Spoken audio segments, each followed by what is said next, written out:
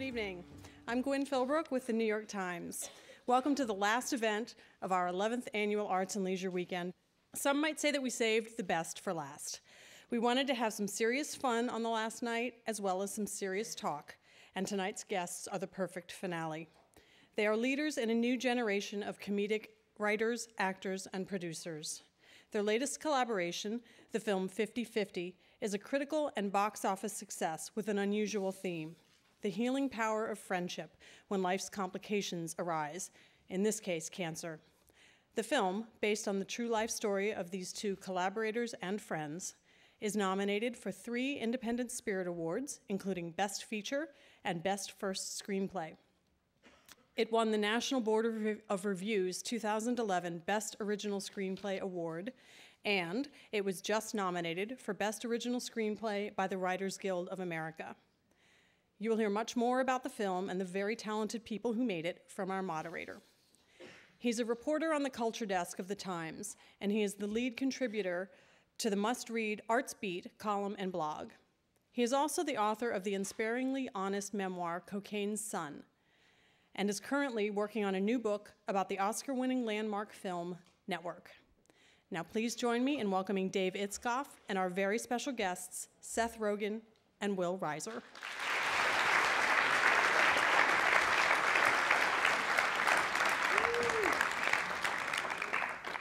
Seth, Will, thank you so much for being here tonight, especially on a night when you could be at home watching Downton Abbey. We really appreciate it. Yeah, exactly. It was hard, but we made it. We made it. Thank God for TiVo. Yeah, it's tough. So, Will, I wanted to start by asking, I mean, as you've been on the award season campaign trail for this movie, I understand, by the way, you just got nominated for a Writers Guild Award for the screenplay. I did. Thanks. Yeah, thanks. Thank you. Thanks. In the course of promoting this film, have you gotten pretty comfortable sharing your medical history with complete strangers? Yes, and they have gotten completely comfortable sharing theirs. Right. So it goes both ways. Do you mind if I ask you, what your health is now, what your prognosis is? Oh, it's been 6 years. I'm completely healthy. You're in remission. I'm in remission. You're remissed. Yeah. Thanks. Would that have been almost impossible to imagine 6 or 7 years ago when you were first given the diagnosis?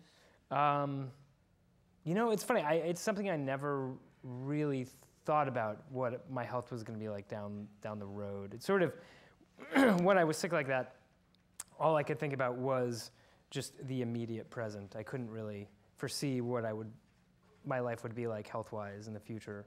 But looking back, it is. I sometimes have trouble actually, recognizing that I did actually go through something so traumatic, which, it's sometimes nice to forget things like that. Right. So let's go back to, just some hopefully happier times. Can you tell me just about the era when the two of you first met? You were both comedy wonderkins. Were you both kind of writing comedy right out of the womb? In the womb. No, with placenta juice, right? We first met at an office on Sunset Boulevard, and it was me and Evan had gotten hired as writers for the Ali Evan G is show. his writing partner. Yeah, Evan's my writing partner, and Will was a producer for the show, and. We were all pretty young. I remember feeling very threatened by Will because I thought we were going to be the only young guys, and there was another young guy, and I didn't like that. And then I realized he was 21. Yeah. Then I realized we had different jobs also, so it didn't threaten me too much. But Will had to lie to people all day, which was my job. Very stressful job. And I got to write jokes all day, which wasn't that bad. And Will looked really. We thought it was the stress, but he was pretty sick throughout the time that we were. Over the course of the show, my health slowly deteriorated more and more to the point that they really. We thought it was from lying to James Lipton, but it wasn't.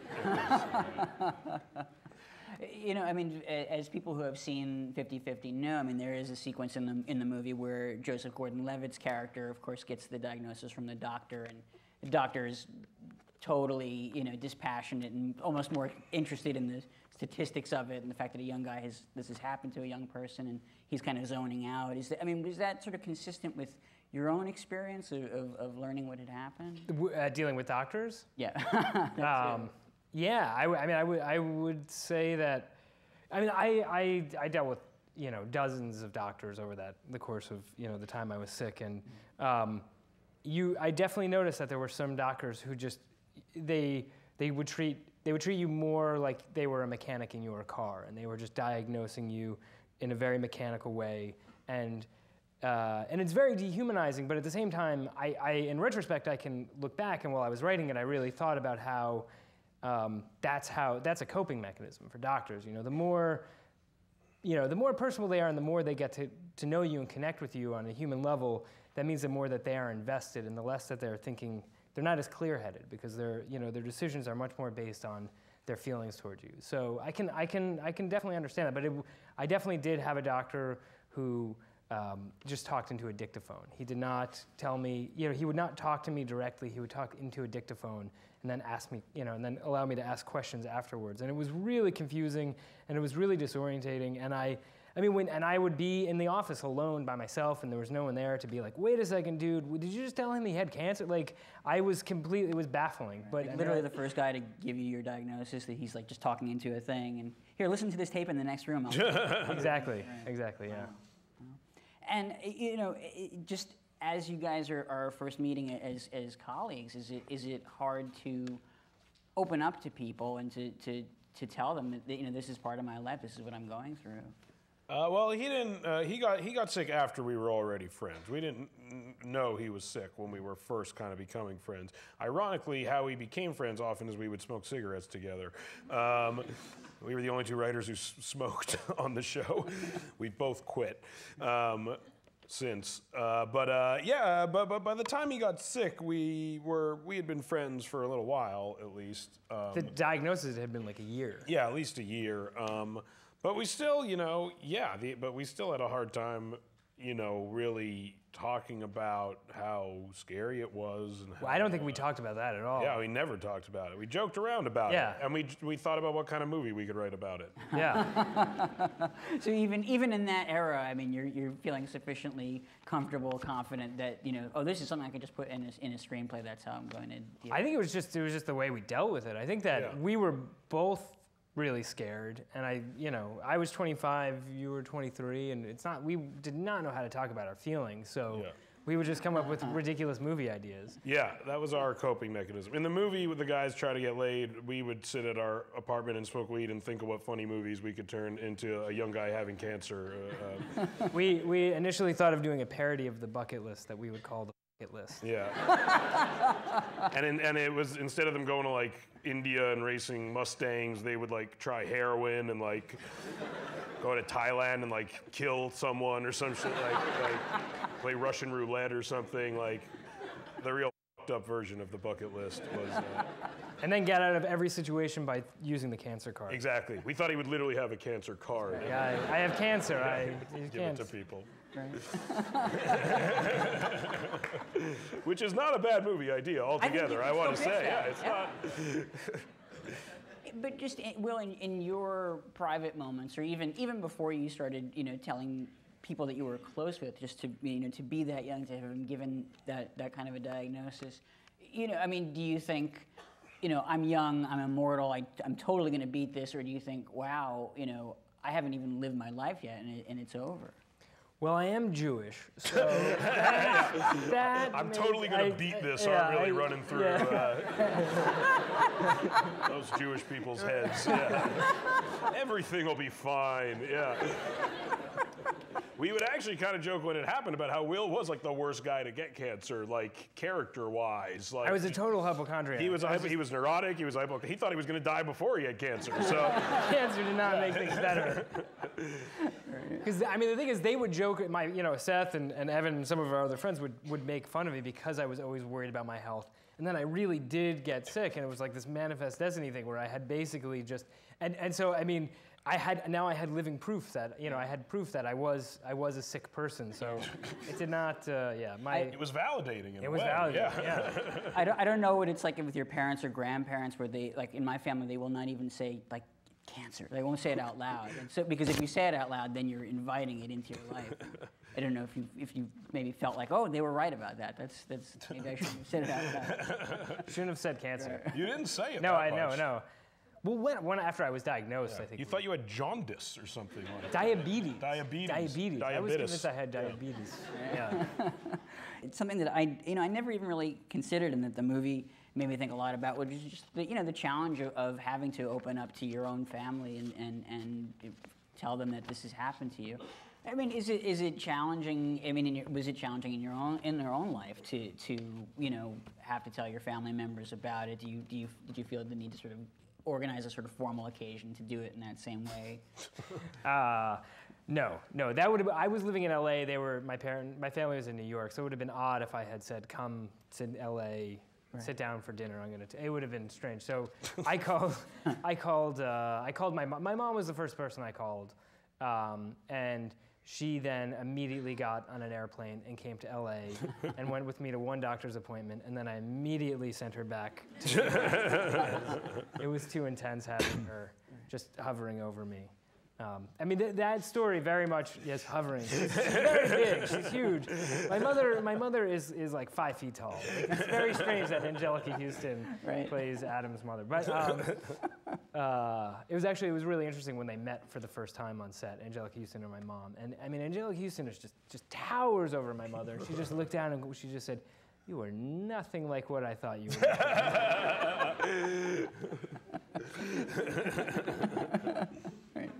I mean, this is going to sound like a possibly sappy question, but I mean, how important does friendship become in your life when you get a diagnosis like this?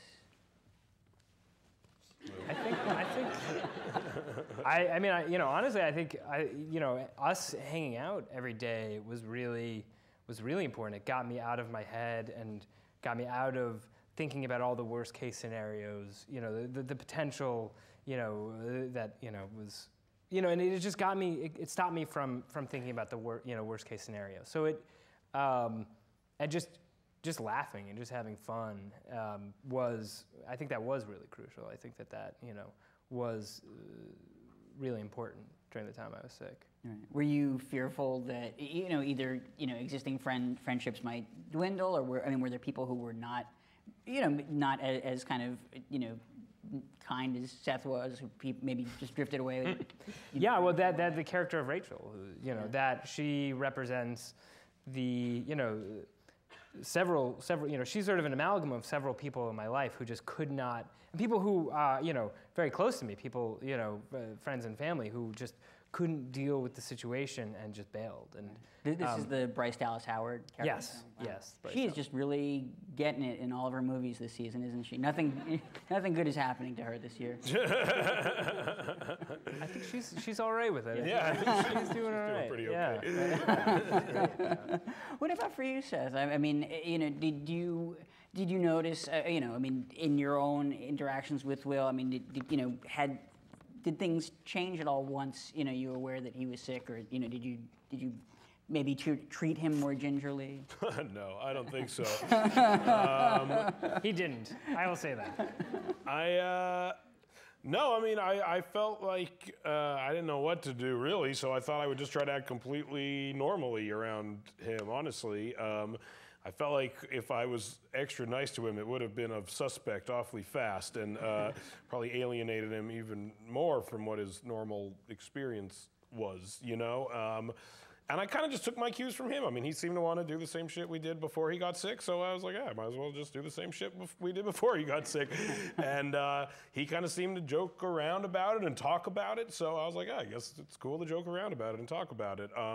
We never talked about it seriously, but again, like they talk about movie ideas, we bring it up as a joke. Like, I remember after his surgery, we used his cancer to skip the line opening weekend of Batman Begins. That was something that was... There's a very long line to use. Very long line, as you could imagine. It was Batman Begins. And well, wait, tell me this story now. I mean, you literally go up to an usher and you say... Well, we're at Universal Studios. Universal City Walk. Universal City Walk. Before pre-reserved seating in movie theaters. Yes, there was no reserved seating in movie theaters. And It was opening weekend. It was a huge line, and we were gonna have to stand on it for over an hour, and I had just had my surgery, and I had this ridiculous back brace, and I couldn't really walk very well, and I looked kind of pathetic. And Seth just went up to the cashier at the ticket booth and just said, my buddy can't stand on this line. He had cancer. He just had surgery.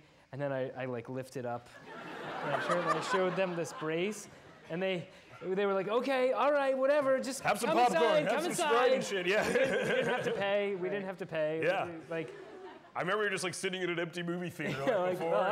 Yeah. we changed seats several times. Yeah, exactly. Perfect seat. Of all the cards you could have played, you could have been like, hey, I'm the knocked up guy. Just let me in. I wasn't the knocked up guy. No, at that point he was not. This was some unemployed stoner. Yeah. This was probably like a few weeks. Writer. This was like a few weeks before For Real Virgin came out. Yeah, the it world, probably was. Nobody knew. Yeah, Seth it was the same summer. Yeah, it was before that. Yeah. So, I mean, as we're talking about, the rare sort of silver linings that this afforded you, there's a wonderful scene in the film where the two characters sort of use the cancer of Adam to help them meet women and see if they can use it to pick them up. So, was that ever anything that you really attempted? When I was sick at that age, we were too terrified of women to have actually attempted that. Yeah. But I did. We never actually. We discussed it. Yeah, we talked about how it probably would have worked. But we never actually did it. Yeah. Yeah. I did, however, introduce Seth to his wife while I was sick. Yeah. Yeah, and that worked out all right. Yeah, so, and it probably made me seem like extra. I don't think it would have. Sympathetic and nice. Yeah. I think it's true. I think if you have a friend who is sick with an illness like cancer, it only speaks makes highly of you. Yeah, it only makes you look like a better person if you're spending time with them. But you're not turning that to your own advantage, Will. That's what this is all I used it to my advantage. It did. It worked out. They got married. Exactly. It worked out really well. Yeah. Now, I ask you this strictly as a journalist and merely on behalf of others here who might want to have their curiosity satisfied. Now, when you're diagnosed with cancer, how good is the weed that you're prescribed? Well, Seth here was my pusher. Yeah. That it is true that he didn't get a I didn't actually smoke weed until I got sick, and Seth actually got a prescription for medicinal marijuana, and he was my pusher. Yeah. Did it have actual prophylactic effects, as they say, or I guess did it have real aside from just making it helped, right? It definitely helped. There's no way I could have slept through the night with the pain I had in my back without it. I mean, that was. Me too. He had sympathy pain. All right. I mean, and The Matrix, that became more comprehensible. Yeah, exactly. Yeah, there's no way I could have watched The Matrix that many times without prescription. I mean, clearly you don't mind, just at least in the course of this conversation, joking about what you experienced, and you seem to have a really good sense of humor and spirit about it. And at what point did you sort of decide this is something that I want to really, I want to preserve in some kind of, film form? I want to make a movie about this. Well, it started. We were at a party one night, and I think that it was the same night that Seth and his wife Lauren met. Yeah. We came up with the idea for 50/50. But it was while he was still sick that it was we while I was talk sick. about Yeah. it. Yeah. And it was sort of inspired by the fact that there were just all these absurd things that would happen to me, just things doctors would say to me, encounters I would have with friends and family members, and just how there was just so much dysfunction and we were at a party and people were just treating me like, they just weren't acting normal. They were just acting, and it was really funny to us that no one could actually just talk to me normally. And they'd just be like, "How are you?" Yeah, there's a lot of touching and rubbing, and they just do this a lot. A lot of tilted heads. Yeah. And we just went off, and we were standing in the corner, and we were like, there's no movie that is about, guys our age that, represents what it's like to go through something like this. Movies that are about cancer typically are about middle-aged individuals who are, really disconnected from from their family, and then over the course of the movie they reconnect, and then the person dies. And that like wasn't what my experience was like. And we had a sense of humor, and we just realized that there was no real comedy about what it's like to be young and have cancer. So that was sort of where the discussion led to. Yeah, we were like, what if they did a movie where someone has cancer and has a sense of humor? Genius. That was kind of it. And we came up with the characters of Adam and Kyle that night. And that was sort of, that was sort of the genesis of. Yeah. Right. And I guess this also indicates that you felt good enough about your own situation or your health that you would be around to see this thing to fulfillment. Yeah. Perhaps. We hope so. Yeah. I mean, I think, I didn't start. I would think about the idea for the movie. I would think in my head for the year after I got better. I would think about it, and Seth and his writing partner Evan, who produced the movie with Seth, they really, they would push me to. They really urged me to just start writing it, and I mean, it took me a while, but about a year and a half after I got better, it was when I actually started writing it. I think it was so close to home right afterwards that I wasn't quite ready, but yeah, I mean, it definitely took a while. Right. Were there people in your life who either tried to talk you out of it, or just couldn't understand why you'd want to take something that was that painful and turn it into fodder for either comedy or just a story that you wanted to put out there and share with the world? No, I can't think of. The only people who tried to stop me were like, no studio is going to make a comedy. Yeah, your agents. Like, no, like this is a terrible idea. But other than that, I felt mostly support from friends. Right. Was there but in terms of just the people that you work with in the industry, were there actually people who were saying this is not a sellable thing, or we don't understand, we don't see this as a viable project? There was people. I mean, the approach was to just do it smartly. I think people were, not that we would attempt it, but I think it was at a moment in our career that has since kind of gone past a little bit, when we were like really awesome and could kind of get anything made very easily, though. That's what I mean. In terms of just our momentum. And now it's really hard for us to get shit made. But then it would have been really easy. It's because we made a cancer comedy. Exactly. It ruined everything. I think people's fear was our instinct would be to make the biggest version of it we possibly could have, instead of making a much more responsibly sized version of it, which was our instinct. I mean, at that time we had seen firsthand how more money essentially equals more interference from the studio, or at least input from the studio. And we didn't really want that. So we thought at this budget, we could kind of do whatever the hell we want. Right. Was there a concern also, I suppose, that maybe you might do something that wouldn't treat it with the proper dignity, or that, this could be this would be the Animal House of cancer comedies, whatever that might be. That sounds good. We should have done that. We should have. No, I mean, that was, no one really actually expressed that concern, probably very stupidly, but no one really was, that didn't really come up. And I think because Will had experienced it, you'd really look like an asshole telling him not to try to write this movie, because he had cancer, for God's sakes. It's like telling the hurricane not to, or Antoine Fisher. Right. Don't do it, Antoine. Right. But I mean, even if we had never made the movie, writing the script was the most cathartic thing I could have possibly done. Yeah. Because it was my way to say and express all the things that I didn't know how to, and didn't have sort of the emotional tools to do when I was actually sick. So, and over the course of writing it, we would have conversations about the experience, and that, was great for the script, but it was also really beneficial to our friendship. Yeah.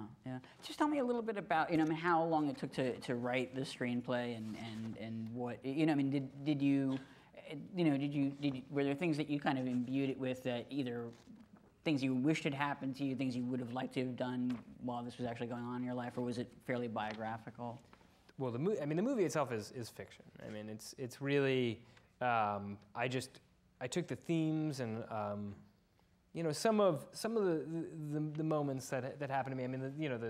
The storyline between, Adam and his mother. That very much, that's very close to, what occurred with me and my mother. But, everything else, I didn't have a therapist. I did have a therapist, but she wasn't 24 years old. Right. You know, she was in her mid-60s, and. But he fucked her. But I don't. That's what you do in therapy, isn't that? We're not going to top that. No, Let's just call it a night. So that's true. But the movie as a whole is fiction just inspired by my experience. So, I mean, we've sort of found as over the course of developing the movie was that there were moments that really happened, and I wrote them and integrated them into the script almost verbatim as they occurred in real life. And I remember, Seth would read a scene and be like, I don't understand what the point, like, this is so weird. Like, no nurse would ever say that to, a patient. I'd be like, well, that actually happened to me, But it was like, it was so absurd that it just seemed unbelievable. So there were things that I would just have to take out because they just seemed so, foreign to the truth. It was so far flung. Yeah. Other than that, Seth, what kind of notes would you tend to give him, or what were you trying to sort of bring out of what he was writing? I mean, we really wanted it to feel as like a really honest movie, so we really tried to, draw as much of his own experience out of him as possible. But at the same time, we wanted to make a really good movie, so there was some stuff that happened, and we were like, it doesn't matter, it's stupid in the movie, so we shouldn't do that. So, but I think like the biggest, honestly. The first draft, a few things developed. Probably the character of Adam is the thing that me and Evan developed the most with Will. Probably, I think, because Will probably had the least ability to analyze himself as opposed to everyone else who he was actually interacting with at that point in his life. So I remember in the first draft, the character really didn't change that much because at that time, Will couldn't even recognize that he had changed a lot.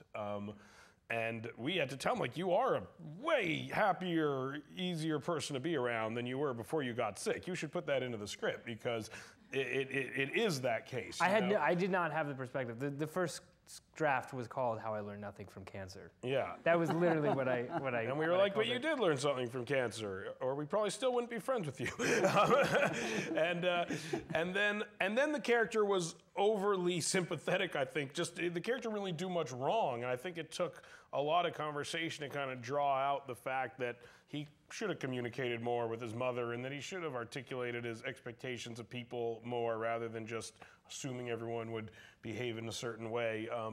And that kind of stuff really came from a lot of intense conversations that happened, leading up to the filming of the movie and really working those scenes. Yeah. Right. And I mean, part of I think what gives the film its warmth and its humanity. I mean, there's this the performance by Joseph Gordon-Levitt is just wonderful. And I mean, I wonder if you could talk just a little bit about finding him and how he became that character. It's a funny story. Well, James McAvoy was going to be in this movie, and then had to leave, and we had to replace him. He had to leave as we were the first week of production. Yeah, and so we had around 4 days or so to find a replacement, or we just weren't going to make the movie anymore. Wow. So. And we were in Vancouver. We were shooting. We were scared. I called Joe, and I'd met him a few times, and I was totally honest with him. I was like, we need an actor. You're an actor. What do you say? And he read the script, and he flew to Vancouver the next day and got real drunk with us, and then said he would do it. And then he said he would do it, and then we started filming like 4 days after that. The alcohol was the key. It was. But yeah, I mean, so the truth is, Joe only read the script for this movie around 6 days before his first day of filming in this movie, which is crazy. So yeah, and that was the head shaving scene. So he shaved his head within like a week of reading the script, which is crazy. Yeah. I wouldn't do that. Just I remember telling him I wouldn't be doing this, man. This is nuts. You're shaving your head. This isn't just taking a role. If you decide you don't like us tomorrow, you're bald now. But we got really lucky because as soon as we knew James couldn't do it anymore, Joe was really the only actor that we wanted. Yeah. And we couldn't think of anybody else. And we were really lucky because on it's such like the luckiest thing that's ever happened that we were able to find him. Yeah. Like someone who can do drama and comedy as proficiently as someone like Joseph Gordon-Levitt is. I mean, that's at that age, it's. I've spent like years trying to get someone in a movie. The fact that he did it in like 4 days is ludicrous. Right. And then he was available. Yeah, it's totally so literally, crazy. If he's not free when you make that call, maybe this movie would not. It's possible, yeah. That's unbelievable. I would be playing both roles. we had discussed that. David Fincher would have come in. Was it a given though that Seth, you were clearly going to play the kind of the friend role? That was the character's name was Seth up until pre-production. Let's just change the title. Change it. But I wrote it for Seth, and the character's name was Seth for a very long time. Yeah, it was always going to be me. Because it was me, so yeah, that was the only part that we wrote for me. Do you feel like in playing a role like this is that is it? Clearly it's different than other comedic roles that you've played, right? Or not? A little bit. I generally just try to be as naturalistic as I can be. That means different things in different movies. Being natural, in a scene where your friend is telling you he has cancer will come across differently than being natural in a scene where, you're getting chased by drug dealers or something like that. But honestly, I'm just trying to do the same thing, which is what would I be doing in this exact situation? And then I try to think, and let's try to make that a little bit funny also. And I really wasn't doing anything different, honestly, in this movie than anything else. I think because of Joe's performance and what it's about, and just of how kind of small it felt and how kind of real a lot of the scenes felt, I think it comes across as a little different maybe than some other stuff I've done. But I wish I could take a lot of credit for that. But it felt like I was doing the same shit I always do. I'll say that I think part of it has to do with the chemistry between Joe and Seth. I think that it was instantaneous, and Joe really did. Like Seth said, he really did ground it, and so I think that they really worked. It worked really well. The two of them playing off of each other, and they are so different. And I think that I think that really did, help, in a very sort of unconscious way, So. Seth, I imagine you get asked these about all of your films, but you are known for an improvisational ability, and you've certainly done that in previous comedies. Is this the kind of film where you were given some latitude to do that, and can you do that when your best friend who wrote the script is standing right there and maybe wants you to stick to the script? You can when you're the producer. Right. Yeah. We didn't have a ton of time to make this movie on the grand scale of movies we've made. So how many shooting days was it? What was it? We had 25, and then we had 4 more additional pickup days that we shot later. They were reshoots. Just call them reshoots.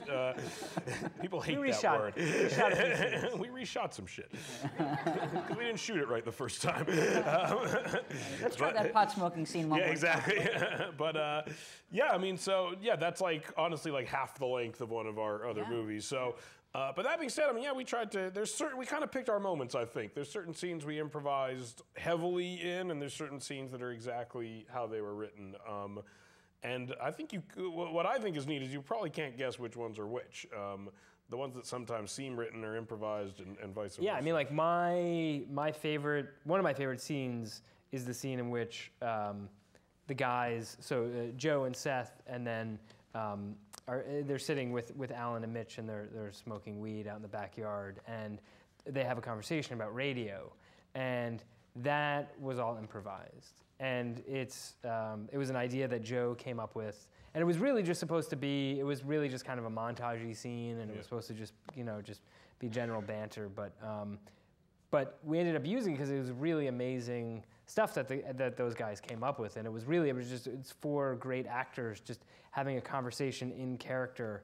And but you would never, when you watch that, you you would never think like, oh, that was entirely improvised, but it was, and I think it's really impressive. Is this your first produced screenplay?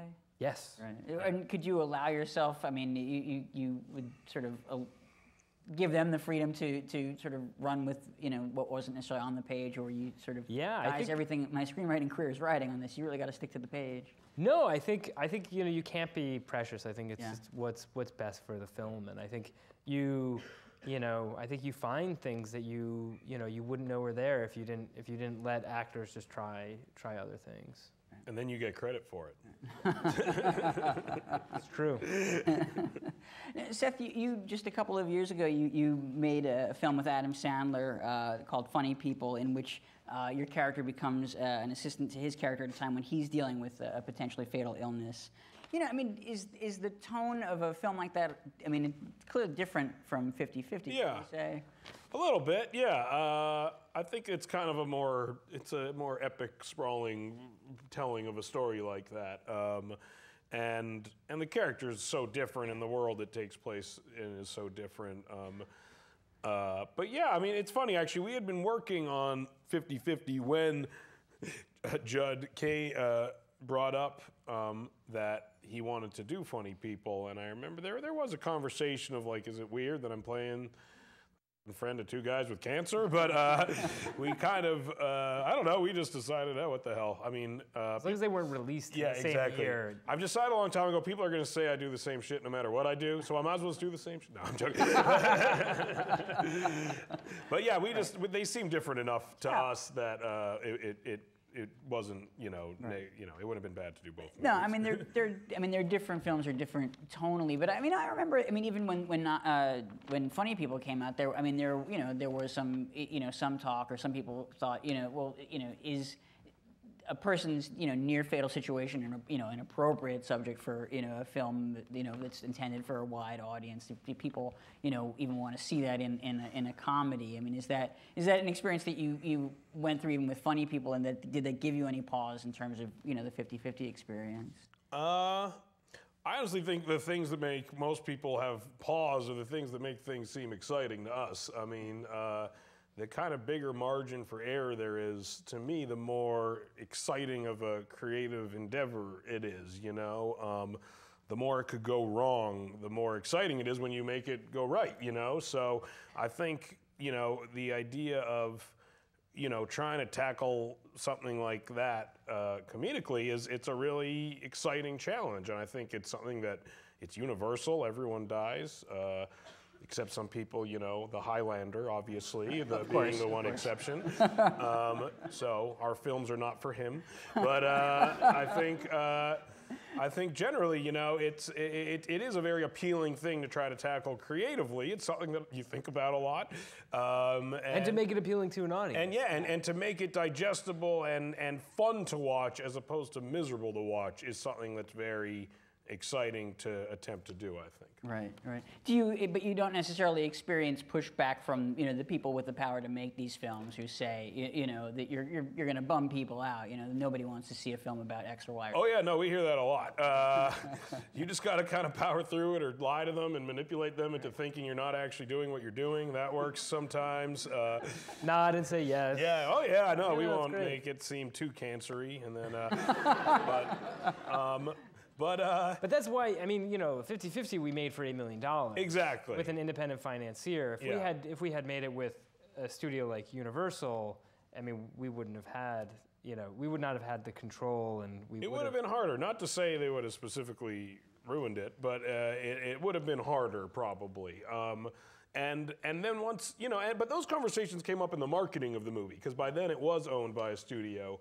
And there was a lot of questions of like, how much do you make it seem like it's about a guy with cancer? And we had no title for the movie. Yeah. So that was something also, is like how, for lack of a better word, cancer-y do you make the title of the movie and the whole marketing in general. So yeah, that definitely came up. Even something like calling it 50-50, at least that's potentially a way to signal to the audience, like this could turn out okay. There's that part of it that means things True, yeah. Our goal was to come up with a title that wasn't horribly repellent to an audience. That should be a good guiding principle. Generally a good goal, yeah. It was either going to be 50-50 or tumor has it. Yeah, tumor has it. Which one it was going to be. Hairless in Seattle was my favorite. But that's potentially repellent to an audience, unfortunately. Hairless. Hairless. That has just been hairless. hair. Just hairless. Yeah. Were there other titles that you can remember that maybe came close? This almost ended? Cancer Face. Cancer Face, yeah. No. The Adventures of Cancer Face. No, We had, it was impossible. it was called I'm with Cancer for a long time. Yeah. That was the title that it had when Will originally wrote it. Well, no, first it was called How I Learned Nothing from Cancer. And then the second draft there, up until pre-production. Was called I'm with Cancer, which we all kind of grew to like, but I don't know, again, potentially repellent. So. And then it was just called Untitled Cancer Comedy. Which also was really not repellent. There was like a week where we were like, can we call it that? Is that? Kind of says it all. Yeah. But. Pretty hip, though. Yeah, it's a little hip. And people would walk by set and they'd be like, Untitled Cancer, doesn't Yeah, sound exactly. Yeah, what? it's true. It was said it on our pie, on our orange cones, Untitled Cancer Comedy. Jesus. Right, you don't have to worry about people trying to like break in on that. Yeah, exactly. No. It seems like a bummer. Right. But there were other titles like Get Well Soon. Oh yeah, Get Well Soon, and there was, it's hard to come up with a name for a cancer comedy. That's what we learned from this experience. But yeah, those things came up definitely. And it was Bryce Dallas Howard who came up with 50-50 Really? Yeah. for the title. Yeah. Right, no. Well, We after must what she credit her. went through in the help, I feel She deserves it. She Yeah. deserves it. I mean, were Did she you? like eat someone in that movie? I haven't seen it. We'll talk after. Okay, good. Yeah. You're the last person An left. animal? She eats an animal? Is that what it is? She eats What's an the movie? animal. I'm thinking of Fried Green Tomatoes. Yeah. Is that it? Yeah. Okay, I'm sorry. She eats an animal byproduct. Yeah. Okay. Yeah. Fried Green Tomatoes. They eat a guy though, right? No, I don't. Yeah. Come on. Okay. I'm not going to see that movie. Anywho. I mean, were you literally given those kinds of odds when you were diagnosed? No, Oh. no. They don't really give you odds. No, there was, no. WebMD gave you those odds though, right? Well, what happened, I never actually looked up I never knew what my odds were. And then when we were in the script, I wrote that there was a percentage when Adam looks it up, his diagnosis online, and we used WebMD's website, and they created a page for us that was, like a fake website that he could go and look at, and they were the ones who basically told us those were the odds. And so we must also credit WebMD with the 50-50 portion. Yeah. Right. Did any of your experience from Knocked Up, which obviously is about a very different and more sort of joyous medical condition, but that generated Medically themed. Yeah, Yeah, sure. Yeah. Shot in a lot of hospitals. Yes, exactly. And John played a doctor. Exactly. Yeah. But that also engendered some discussion of the schmortion issue and whether or not that was even appropriate for filming. I mean, did anything, from what you took from that movie go into this in terms of, how do we present things that are potentially, touchy or could make people uncomfortable? If one thing keeps happening, it's that people are willing to accept a lot more than I think a lot of people would assume. I mean, every time we make a movie, there's like one or two parts where we're like, this is crazy, people are gonna reject this. And that's like generally the part people like the most, The Patrick Swayze joke. Yeah, like we were that like, was we don't know if that's going to fly. We're like, people will just, there's no way we can leave that in. And then we show it to people and they really seem to respond well to it. And I think it's because they get, our intention is to not be mean or not, be slanderous in any way, but to just try to be honest and to show these are the kind of conversations people actually have in those situations, And that's what we found in Knocked Up is that, if I knocked up a girl, my friends would tell me to get an abortion. Like that would happen at that time in my life. Now I'm married, and that wouldn't happen. But so that's we had to shoot it. It would have seemed disingenuous to make a scene about a young dude who gets a girl pregnant and not have a scene where his friends tell him to get an abortion. Right. And just like that, it was like that with this. It almost seemed weird to have a scene where I'm trying to bring up, celebrities and cancer, and to not acknowledge Patrick Swayze at that moment. So it's all, honestly, we try not to shy away from what we think these conversations would actually be. And as long as it feels honest, then I think people go with it. And if it feels can relate to. Yeah, I mean, I think these are not conversations that are foreign to people. I mean, I think people have these conversations as well. So you referenced terms of endearment. I mean, that certainly came out in an era when it seemed like maybe movie making was a little bit more. I mean, there were filmmakers who really just wanted to kind of touch on every possible subject, and maybe that spirit went away for a little while. I mean, do you feel like you're operating in a similar era where there is an appetite for movies that really are about every potential aspect of the human condition again? Is that a big mantle? I don't know, but I like writing movies about that. So Well, I hope so. So I hope so. Yeah, it'd be good for us. I mean, it ebbs and flows, I think, like anything. But yeah, it seems like, I mean, people accepted this movie, generally speaking, which was, there was a real chance that just like, you'd be in a video store in 3 years and be like, they made a cancer comedy called 50-50? What's that? But that didn't happen. It seemed to be a movie people liked and accepted. So so I guess the answer is yes. People seem to be a little bit more accepting of that thing right now. But who's to say, 10 years ago it wouldn't have worked? I don't know. Yeah. Hard to say. Right. Well, we've talked about life or death situations for a while tonight. So just to belabor the obvious, I mean, there is something very funny about people who are in really trying situations and life or death moments. Yeah. Someone smarter than me once said something like pain is comedy or some shit like that. Pain is funny, something, I don't know. But yeah, that's true, I think. The best comedy comes from tragedy. That's it, there you go, something like that.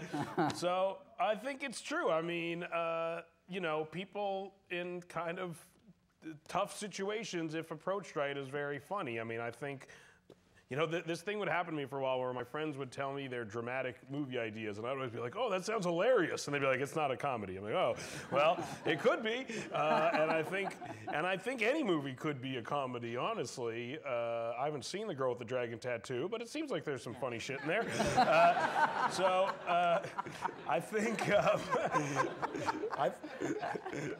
I think almost any movie could be approached comedically. Almost any subject matter could be approached comedically, and yeah, I think generally the more trying the situation, the funnier the movie could be, and the more potential for comedy there, because the stakes are really high, and I think high stakes lead to more drama, which leads to more comedy.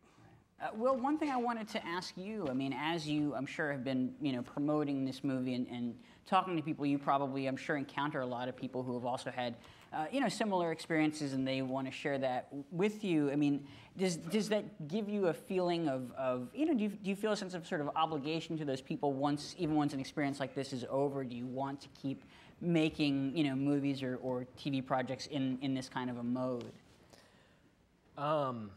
Well, I mean, it's true. I mean, both Seth and I have done numerous events with different cancer organizations and charities, and met with survivors and current patients, and I mean, it's incredible. I mean, they all tell us, the same thing, that they feel like this is the first time that they can watch a movie and they can relate to it and they can connect to it, and that they feel like they have a voice, and suddenly they're having conversations that they didn't know how to have before seeing the movie, which was not our intention.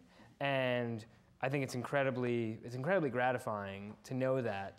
But when we set out to make the movie, we weren't thinking about how is it going to connect with people who are in similar situations. We were thinking more about how is this the best movie, and how does this feel honest, and how does this feel real? Yeah. So there was never a part where you're like, oh, we shouldn't do that. Other people who are sick won't relate to that. It was always very personal to what he went through. And so, in like the next script that I'm writing, there's a grandmother character who has Alzheimer's, and I am not thinking about writing it from the perspective of other people who are going through similar situations. I'm thinking about it more in the sense of how does it feel honest to the characters in this world, and how and I think that's what's most important. And you hope that people can then connect to it, beyond there. But I think it has to start from a place that feels very real and honest. And I think if you worry too much about how other people are going to perceive it and how they're going to welcome it. I think you just sort of get caught in this game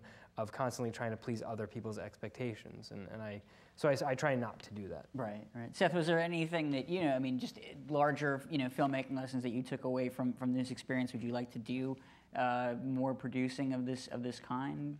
Yeah, me and Evan are definitely starting to produce more, and it is fun to be able to give a bunch of notes on a script and then not have to execute them, and it's really nice to just point out what's wrong and then go hang out, and then a few weeks later they bring it back and it's better. It's great.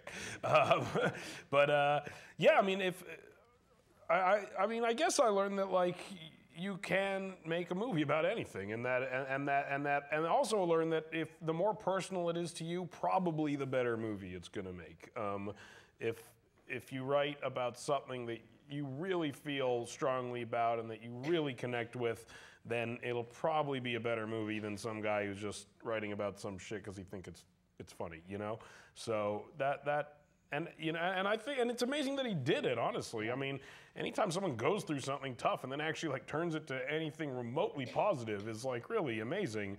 Some people are just miserable, and so it's incredible that Will actually got off his ass and did it, I mean, I'm sure there's tons of people who talk about doing that their whole lives and never do it. So I think it's amazing more than anything that he actually did it.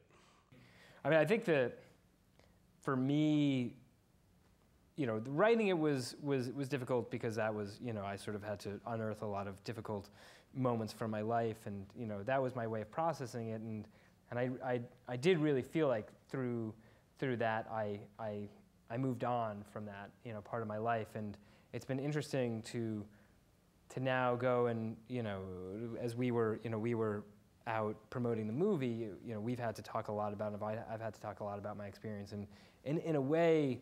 Yeah, I mean, there's a part of me that would really like to move on, but I think, this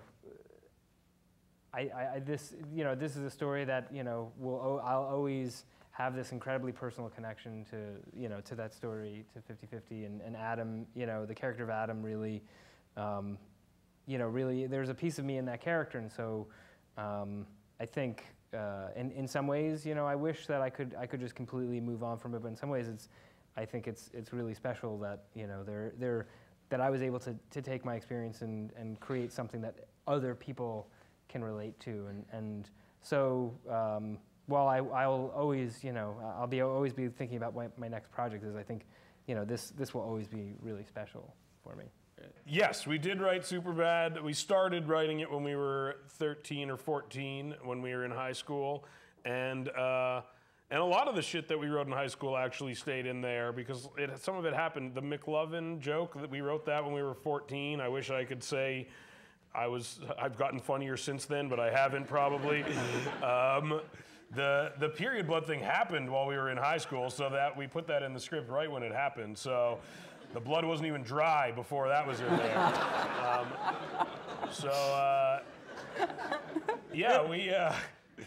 A lot of the stuff remained from the original version of the script, but the whole emotional story didn't come till around 10 years later, I would say.